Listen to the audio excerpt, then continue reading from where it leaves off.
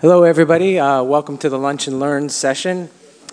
We'd like to thank Rohde and Schwarz, their sponsor for the Defense Forum today, and they give you everybody the lunches, and we're available today to have a Lunch and Learn session. We'll be hearing from Leander Humbert as the technology manager of radar at Rohde and Schwarz, and today he's going to discuss addressing the test challenges of next generation radar in EW systems.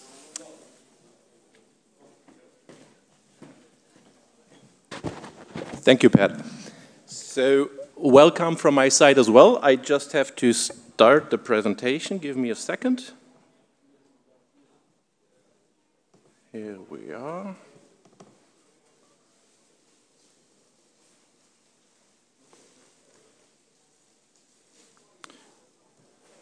So today I have basically three challenges. The first challenge is that you obviously are all hungry, but I hope that you can deal with this having the lunch bag now.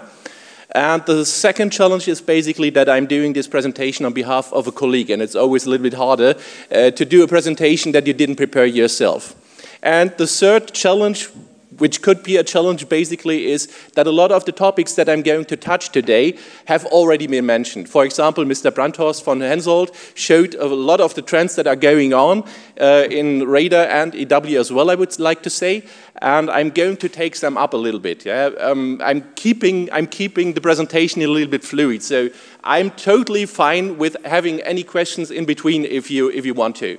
So we have the time, you have your food, and I have a presentation I do for the first time. So,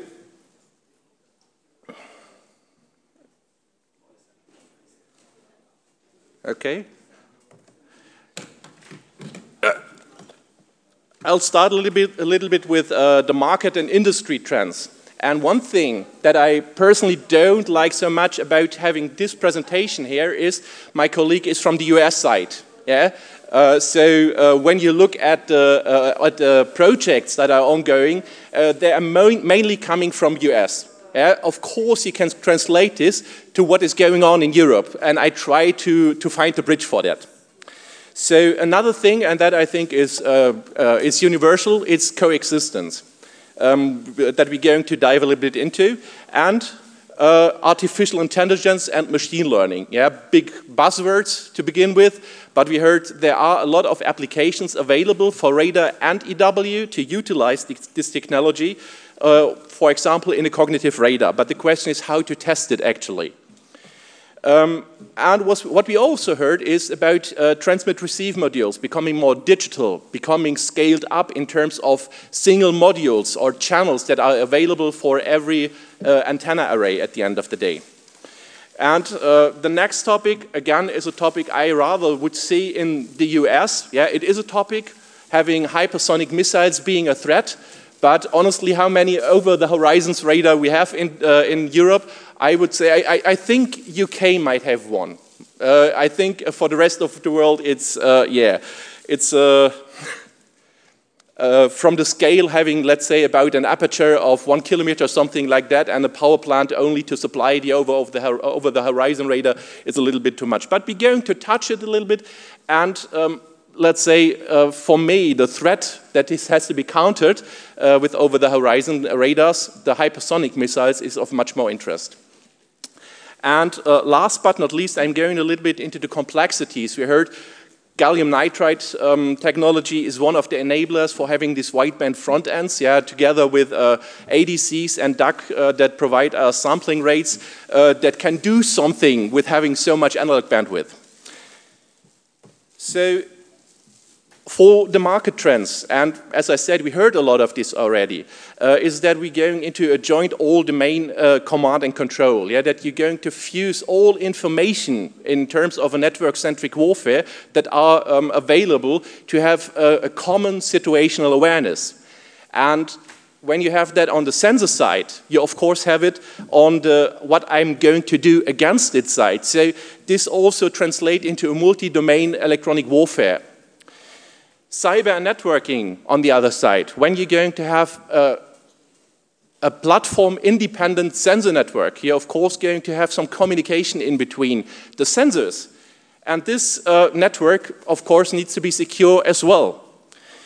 And this is something that, was something of a hype in the 80s, but is going to emerge again, is, of course, space as an EW domain, using satellites, jamming satellites, and so on. Okay, the next points, I would say, are rather focused on the US. But the end of large monolithic programs, from my history, I have, let's say, the gut feeling that even in Europe, the governments are driving cooperations into cooperating, besides competition. Normally, when I look at the European Defense Agency, it's, I think, one of the platforms of aligning the companies in a common direction. And therefore, I would say the end of large monolithic programs where you only have one prime being involved in the development are being changed in Europe as well. And of course, the big hyper trend, the hyper hype, I would say, is artificial intelligence, machine learning, and cognition. And there is a lot of, when I look at the other conference parts in radar, there is, I would say, one of the biggest research field that is going on is not so much on the analog side, doing new front ends, but there is a huge amount of research going on in algorithms. So, putting it together in terms of technology trends, convergence that we already mentioned, that you're going to have front ends or multifunctional front ends available that are not only can be used for radar but also for communication and EW application as well. And that translates to the frequency extension. We're going to have, especially for communication, new frequencies in D band or here in W band are going to be available. For me, still the question is, what are we going to do with it? It's when I see 90 gigahertz, I think about a fuse, radar for fusing. The question is, at the end of the day, do you see any applications having these high frequencies in let's say, other applications than the very close range radars? But the increasing bandwidth, and the one thing is, of course, the instantaneous bandwidth. But I think the much more interesting part is the agile bandwidth, having a frequency hopping radar. When I translate these bandwidths into range resolution, I think 2 gigahertz are normally should be enough. I don't know if you need to meet millimeter range resolution unless you want to do some imaging. So SAR perhaps be going in that area, but I never heard of a SAR system at 8 gigahertz, honestly, bandwidth.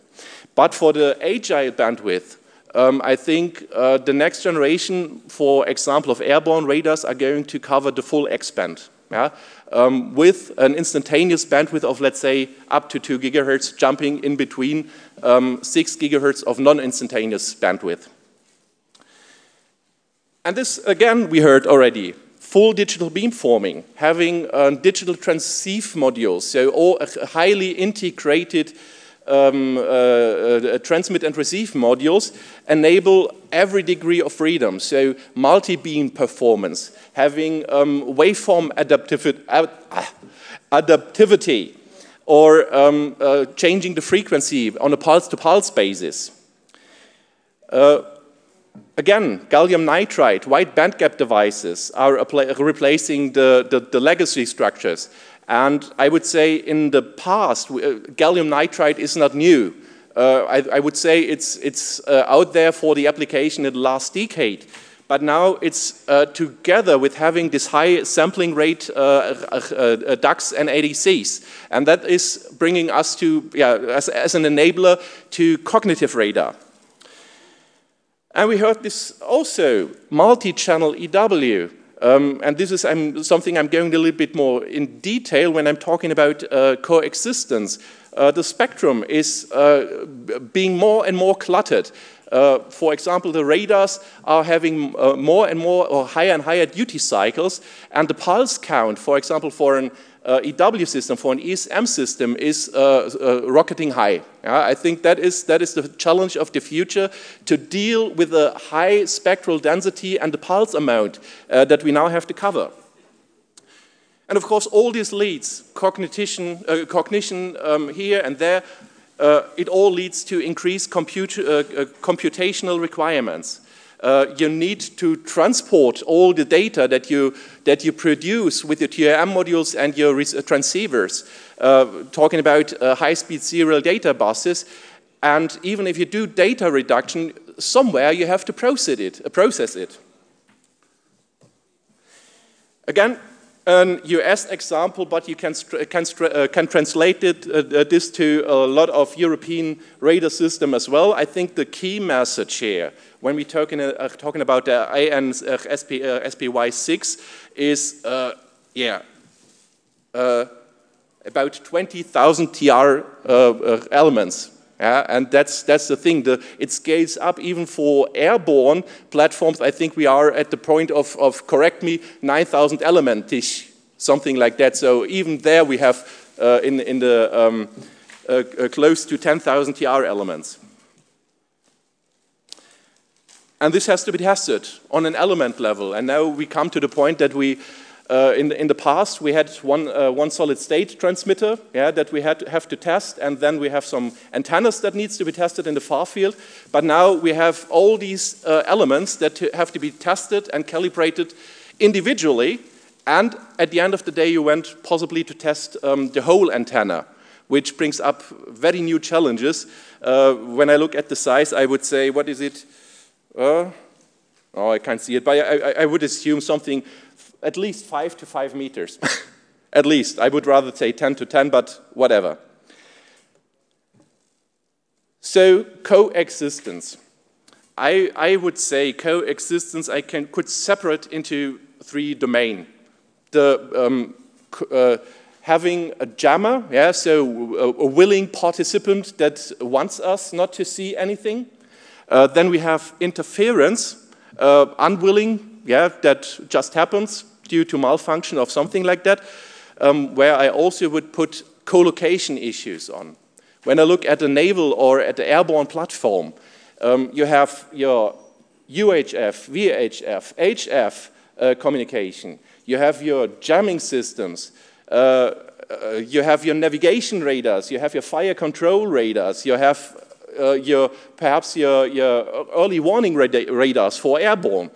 You have ESM systems as a receivers, command system as receivers, and all this have to work together. So co-location and interference are closely related. But when it comes to coexistence, it is, for me, it's a more, let's say, a more commercial discussion at that point. In wartime, I think at the end of the day, the system has to operate. But in peacetime, taking into account you standing in a harbor with your ship and you getting an LTE transmitter. And that forces you perhaps to have your L-band radar to operate differently, talking about spectrum management. And this is going to be an issue. And this is bidirectional. Our radars can be influenced by commercial systems, and commercial systems can be influenced by our radars.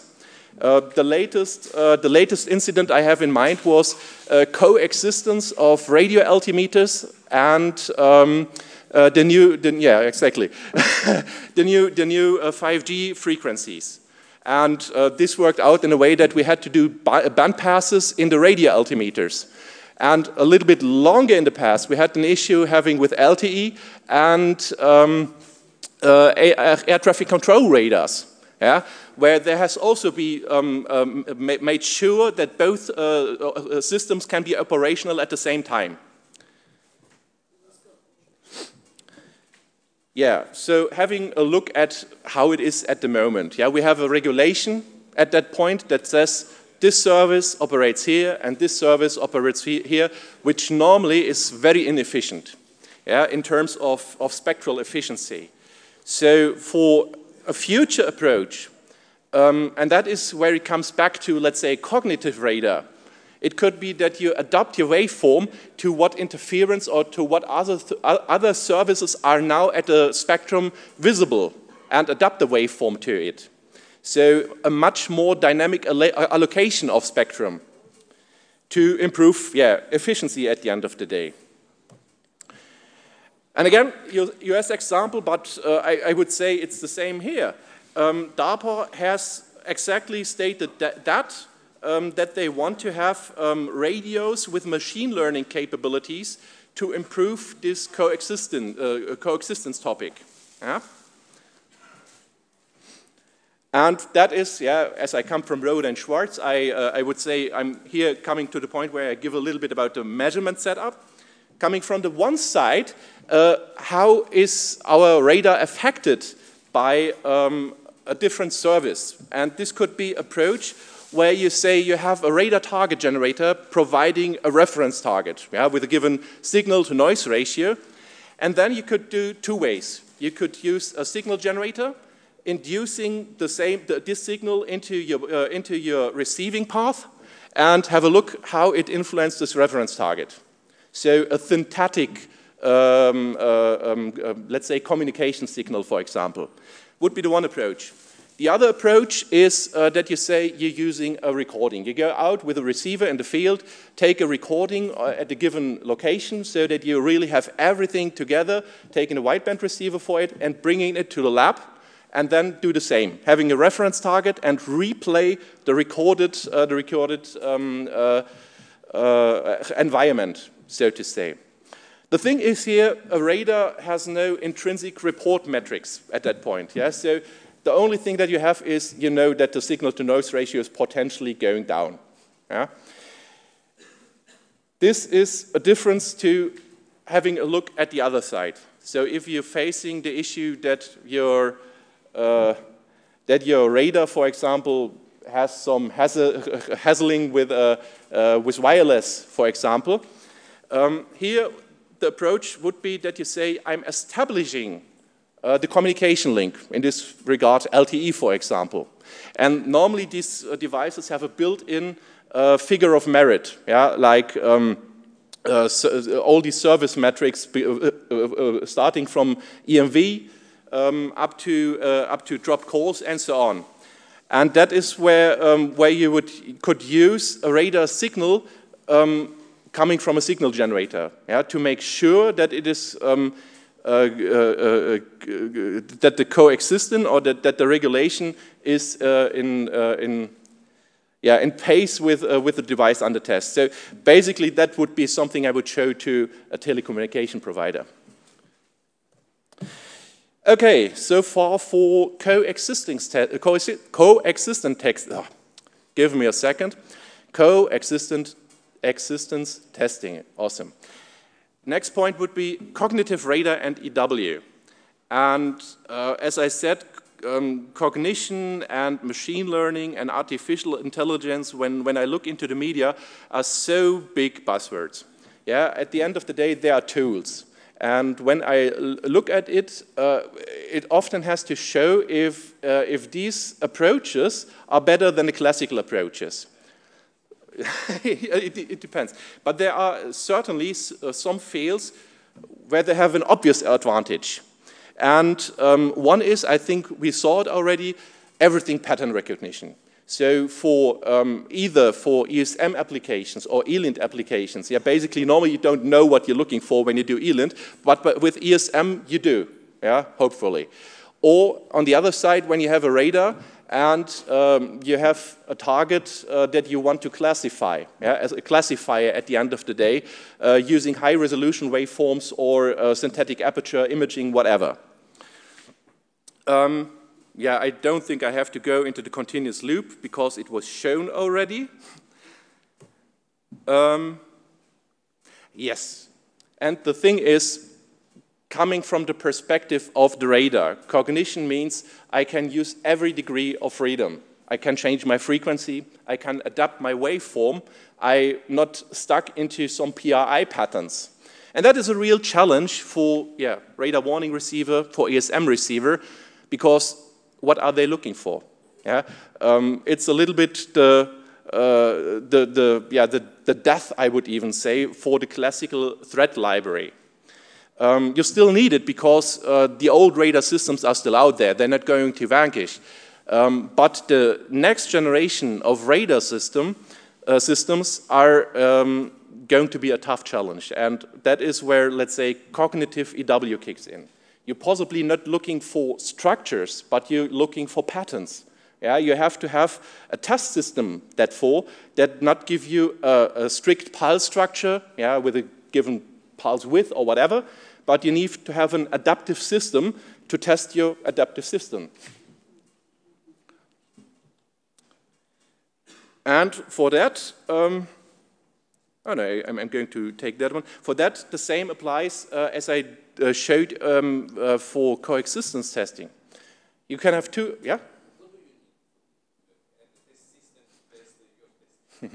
Yeah, you know, I think the big challenge for you is we're not doing, you know, when you are in Google and or something like that, when you want to enter a site, you often see some pictures showing which is a traffic light. You're doing data labeling. And when I transfer this to our domain, first, we lack big data. Yeah?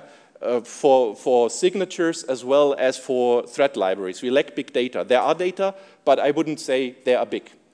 We lack labeling, looking into a recording and having an understanding what is going on needs decades of experience, yeah, and weeks of work. So that is the big challenge.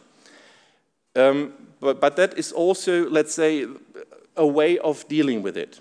The first thing is you do your own synthetic signals, yeah, and do variations. That is done in image recognition as well. You do variations, you play with it, and increasing the richness.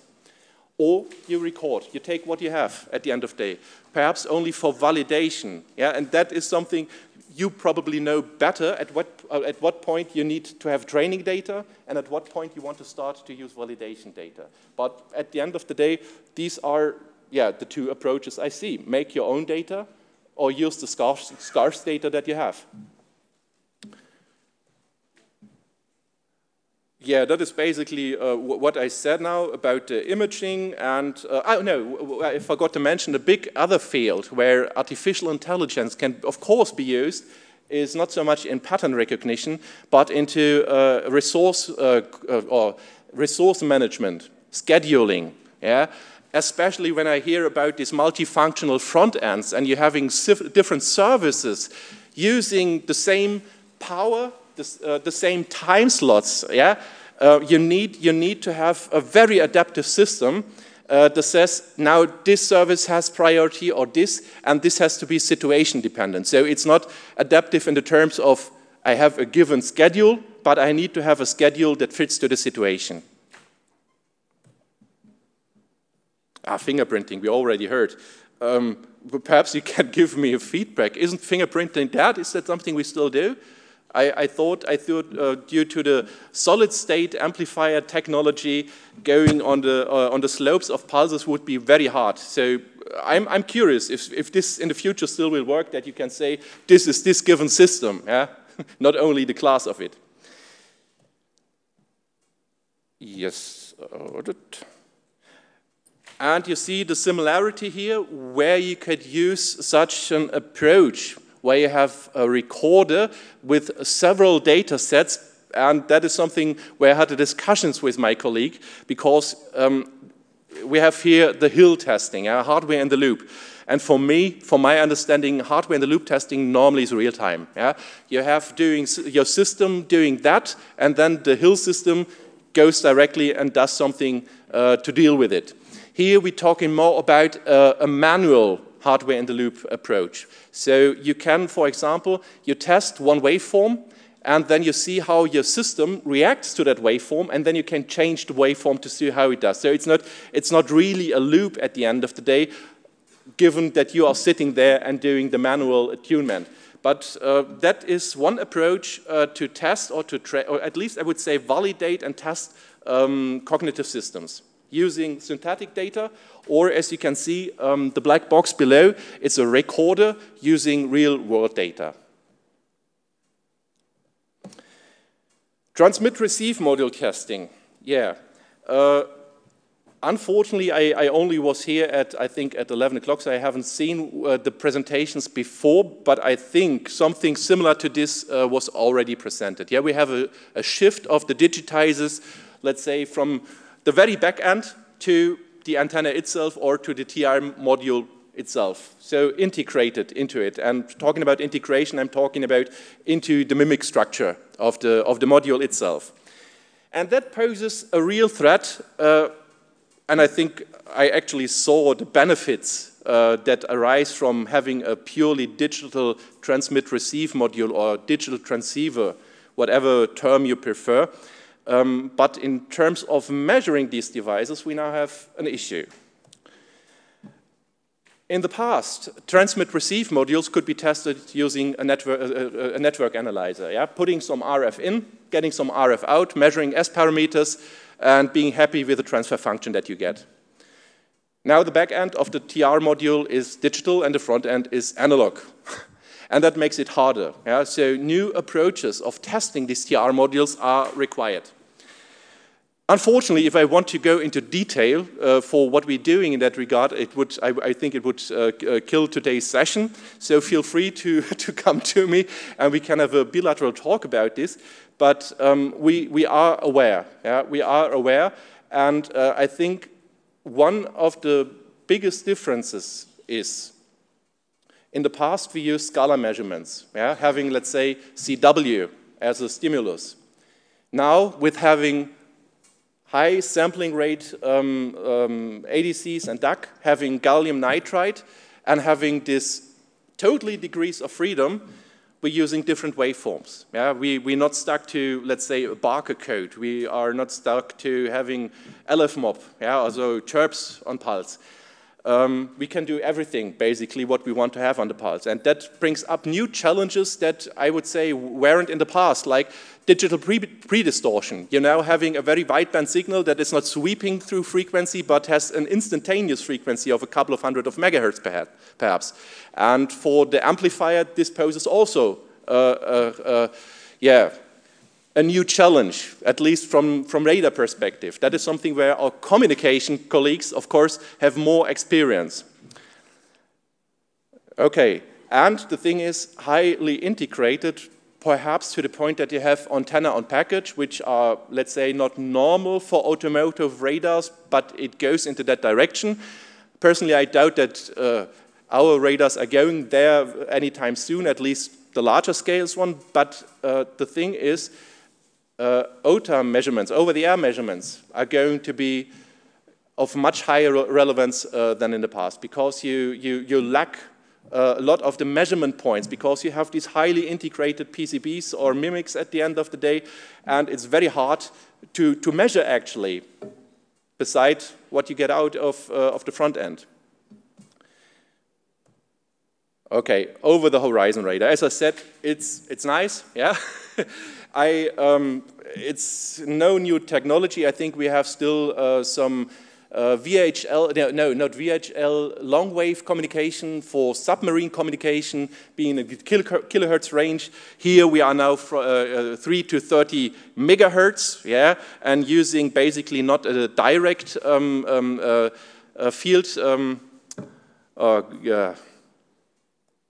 Field of view, yeah, no. Thank you. Direct line of sight, but using sky waves that use the ionosphere as a reflector. And these are basically thought as having an early warning approach for hypersonic missiles, which leave normally very low reaction times for an ESM system and for an ECM system or for a hard kill or whatever to protect especially a naval platform. And these OTH radars can cover thousands of kilometers, two buts. The first one is they are not very accurate, Yeah, we're talking about hundreds of meters of resolution cells, yeah, and elevation. I just heard, I was in Gdansk 2 weeks ago, and there was a nice presentation from US Air Force that wanted to show how they can improve the elevation resolution of these radars, and we're still talking about hundreds of meters. So they are very inaccurate, and they are huge. Yeah, we're talking about apertures here. I don't think we've written anything about that, but hundreds of meters up to kilometers. Yeah, where you have every 100 meter you have an antenna element, and you need really to have a power plant only to supply the energy for these radars. So I don't see these OTH radars around every corner. Yeah, but yeah, and that is something I don't have a slide here. The threat for it, or let's say the technology that they should counter, I think we also in Europe try to engage, and that is hypersonic missiles. And of course, hypersonic missiles mainly are an issue of the rocket motor at the end of the day, but especially for the sensors, and that is an issue that was known from, let's say, from the space age, from let's say the rocket programs, was called the plasma blackout, the plasma sheath that builds around the vehicle due to the tremendous speed of the vehicle and the heating of the atmosphere. And that led to a plasma blackout. You're losing basically the local thermodynamic equilibrium, and everything changes. Yeah? And the point is, if we want to build this technology, if we want to go into hypersonic missiles, we have to deal with it. Yeah? We have to deal it with our positioning systems. We have to deal it with the sensors on board of the missile, and we have to deal with it when it comes to the communication systems of the missile. So that, for me, is of much more interest because I think there are some programs going on in Europe that try to go into the hypersonic missile direction. And gun tests. Yeah, I think I mentioned a couple of these stuff already. So we are now going from scalar measurement to vector measurement, and we entering some stuff that we knew basically from communication signals, like talking about digital pre-distortion and power added efficiency. Yeah, we're still working at the saturation point of the amplifier, but now we're getting a big distortion because we have these wideband signals. And another point I think we have to deal with these wide bandgap devices is pulse stability. I played a little bit around with having a high-power gun amplifier, and it's funny to see that the first couple of pulses, when you have a burst structure, are very phase unstable before the memory effects, the thermal effects come back, and you have them stable again. And I think, correct me, that is something which could be a challenge in designing the actual receivers or the actual MTI algorithms at the end of the day. Okay, I think I'm nearly done. Yeah, gun test, load pull measurements. If you want to know more about it, visit the Rohde and Schwarz booth. And that is the advertising slide. Come and visit the Rohde and Schwarz booth. So thank you for your time. I hope you enjoyed the lunch session, and yeah.